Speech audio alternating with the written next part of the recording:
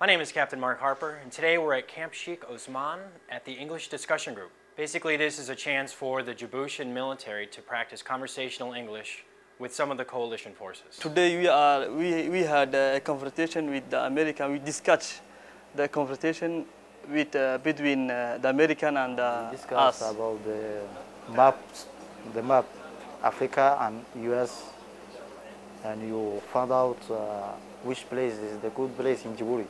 every day. Speak English when you are outside, so that you will improve your English in the future.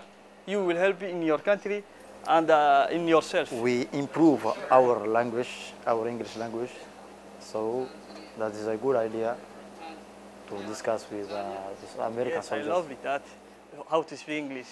I will find the place how every day how I am speaking English. It's a lot of fun to meet these guys and talk with them and kind of find out about their culture as they learn about ours.